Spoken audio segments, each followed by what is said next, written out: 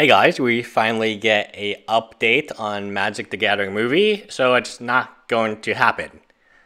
Which is interesting that we have to get the update from Twitter. I feel like they could have announced that, hey, we're not going to make a Magic movie anymore because you guys really hate it. I recently found out why we are not getting a Magic movie. It turns out that the most Magic players dislike the concept of a Magic movie. Either A, they feel like it's going to fail, or B, they feel like it'll bring in a lot of, not even casual Magic players, but I guess they feel like Wizards of the Coast will do a bad job of dedicating the game to the hardcore players, or to the traditional Magic players. I feel like that's misleading, at least misguided.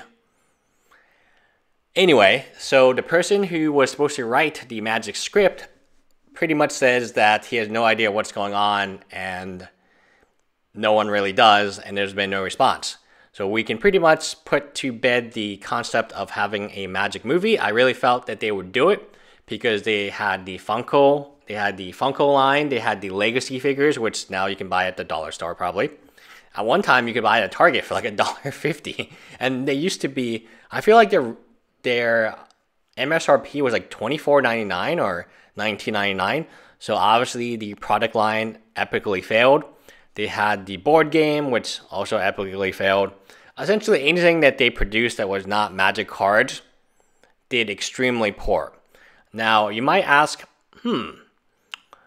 why do we have Oath of the Gatewatch? So the story and the art book and all of this other non-Magic card items, they really promoted these things as well as cosplaying. You always go on the mothership and you can read articles about people doing Magic related stuff that's not playing Magic in the community, which I feel like is great. But it never got there. And one of the reasons it never got there was the large majority of Magic players do not want the movie to happen. And they said even worse, so maybe the movie is not good. If the movie is good, it would negatively affect the game. The game would become about marketing the next movie. It would be the current Gatewatch scenario 1,000 times over. You know, I grew up with Magic. I grew up reading the books with the crew, the Weatherlight crew. Mary was one of my favorites. I remembered my local library actually carrying Magic books, which was pretty cool. I kind of wish that I had bought the Magic book with the Mana Vault, but I'm sure everyone does. Because I saw it, I saw it at the local library, and, they had the little form in the back, and I was like, oh, who cares? What's the best card you can get from this? Well, it turns out pretty good. Anyway, the storyline has been very strange as of late. It's been kind of like Power Rangers. Hey, let's get a bunch of differently colored superheroes together and let's combine our skills, and you're red and you're black and you're white and you're green, and I'm missing a color here, a blue. It's exactly like the Power Rangers. Isn't that the 5 Power Ranger colors? No, green. So I'm missing one. Pink. I'm missing pink. Maybe that's multicolor. Anyway, the concept is very simple. Hey, we have a bunch of planeswalkers and they're going to work together to kick butt. And that is pretty much the concept for the majority of 1990s children's TV shows. Beetleborgs, Digimon, Pokemon, not really because you're collecting those Pokemons. But overall, I don't like the fact that the Magic movie is not happening. I was really excited for it. I felt like it would be really cool to watch. I would have gone to watch it. I would have had my friends watch it. And it's really hard to explain to non-Magic playing friends what Magic is. Like, or what the storyline is. Because they're always asking, what is the story? I never know what the story is. Just recently, I found out that Chandra was attracted to Nissa. I was like, oh, when did that happen? Like, was there any development, or it just kind of happened? I don't know that many Magic players who actually know the story of what's going on. Amonkhet, cool. Where's Nicol Bolas? Is Tezzeret going to be here? Like, I believe he is, but did he make the portal jump? Did he not make it? Where is Garruk? Like, where's Karuk, this badass who's killing planeswalkers, right? How many planeswalkers has he killed?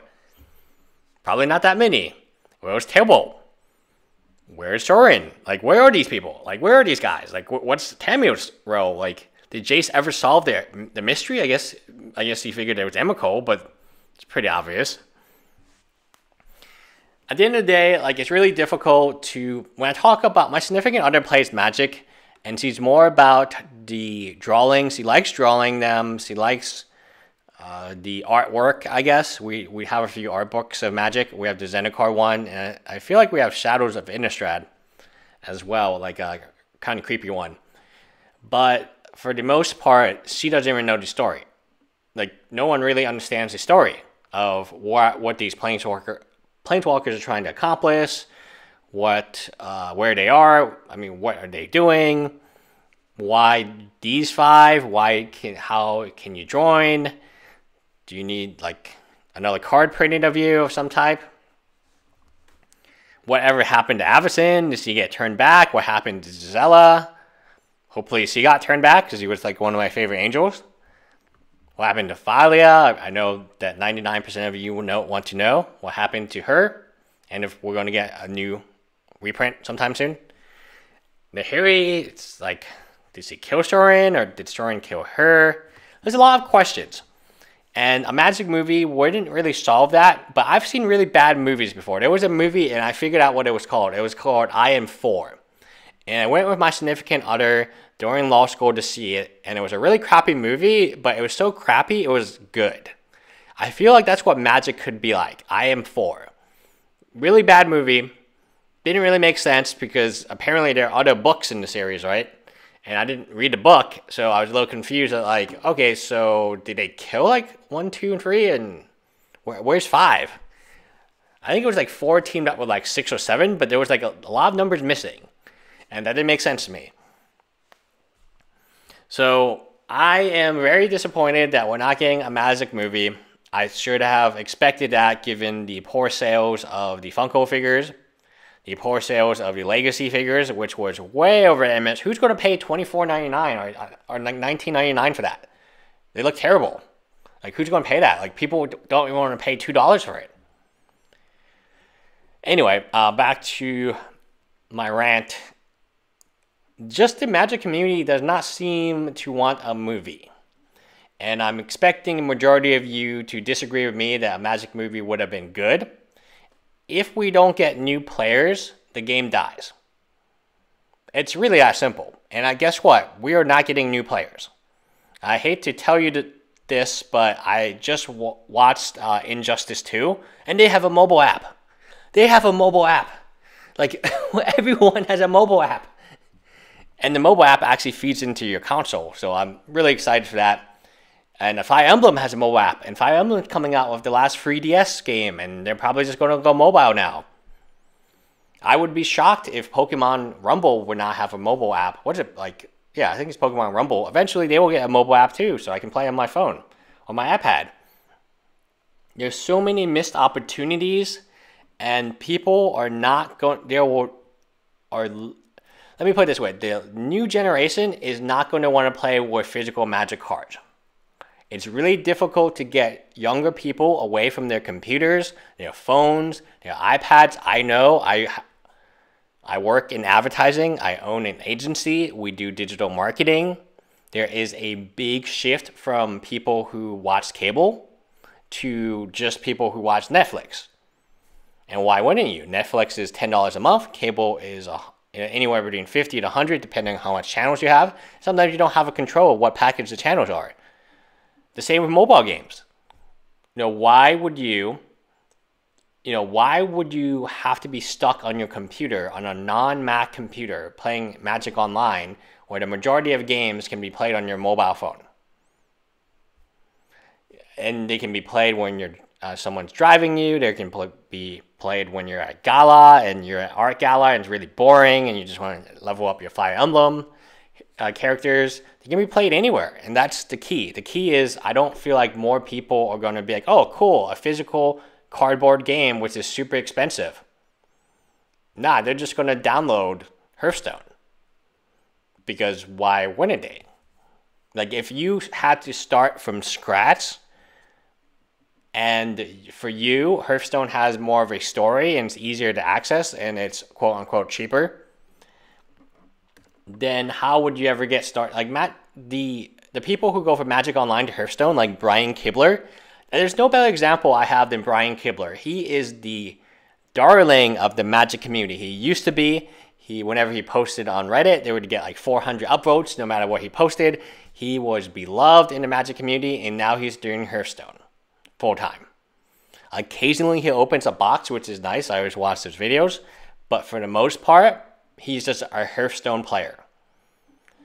And he's not coming back to Magic. He only goes to Pro Tours probably to get like the entry fee or the appearance fee, but he hasn't done well in a very long time because he's spending all his time playing Hearthstone. You need to get new blood. We need new blood in this game, and a Magic movie would bring tons of new blood into the game because there will be another. So the geeks when I played, Magic, they were geeks. All the geeks played Magic because it was really fun to go to everyone's house for a sleepover and play Magic.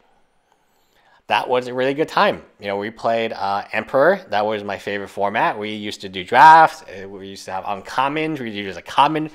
Before Pauper was like, we knew what Pauper was. We were just like, oh, play commons. And then to us, a common was just something that didn't have a goat symbol. So people were playing like soul rings and crazy stuff, which were uncommon. But we didn't know at the time. In Portal, oh man, Portal was just such a fun set to play with. And yeah, that's what geeks did. Geeks used to play that. Now, geeks don't play Magic anymore. Younger geeks in middle school don't play Magic. They have mobile apps, they have Snapchat, they have all these, you know, I feel like a dinosaur because when we advertise to the younger audience, we have like children's playground and stuff like that. So we do advertise to the mothers, but obviously you have to advertise to children too to get the mother. It's a long process. It's like, we work at a PR firm too to help us. But for the most part, you're not really going to get too many younger. It's like YouTube it's YouTube, Netflix versus cable. The majority of them are just going to want to grow up with Netflix and YouTube, and they won't even want to have cable. I don't currently have cable. My employees, none of them have cable. They just have internet, and they have really nice internet, really high-speed internet, but they don't use cable because they just have Netflix, they have Hulu, they have Amazon Prime, or Amazon Video, which comes with Prime.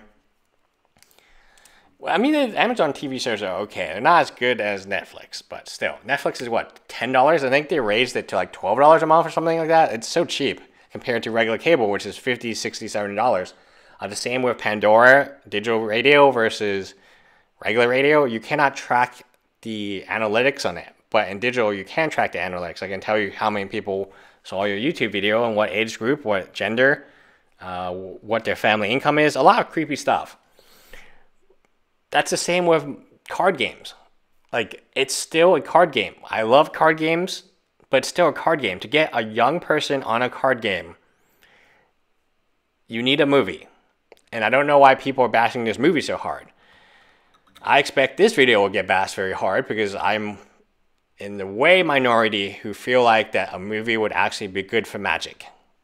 Because it's not the entitled players that they're feeding, it's the new players. And unless you can get new players, you will only decline. And from my account on, I'm not optimistic, if you will, that we can get new players at a good rate because we're competing against mobile games, we're competing against console games, competing against Minecraft. It's just Hearthstone. How many people watch Hearthstone compared to League of Legends? Dota. I mean, you only have X amount of hours a day. You only have X amount of income that you can spend on entertainment a day as a young person. And if everyone else is playing League of Legends, what incentive do you have? Like, I don't see that many young people at my locals anymore. And that's very concerning to me. Because I would love the game to stay around. I mean, this is a pretty bad rant. I know people are going to dislike this video because they feel like, oh no, Magic's growing, Magic's perfect, oh awesome, more iconic master sets. Things have changed, but Magic at the heart is still a cardboard game. And I'm not saying Magic is the best cardboard game ever, and Pokemon has had a resurgence. But 50 years from now, or 25 years from now, I can't imagine that many people playing a cardboard game. Because they will have access to who knows what, virtual reality, who knows what they have access to. But even today, they have access to so many different mobile games, so many different online console games. Minecraft is really cool. It's so addicting, but I just worry. And I would have loved to see a movie, just from my personal experience. Anyway, that's it, guys. Leave me a comment below. Bye, guys.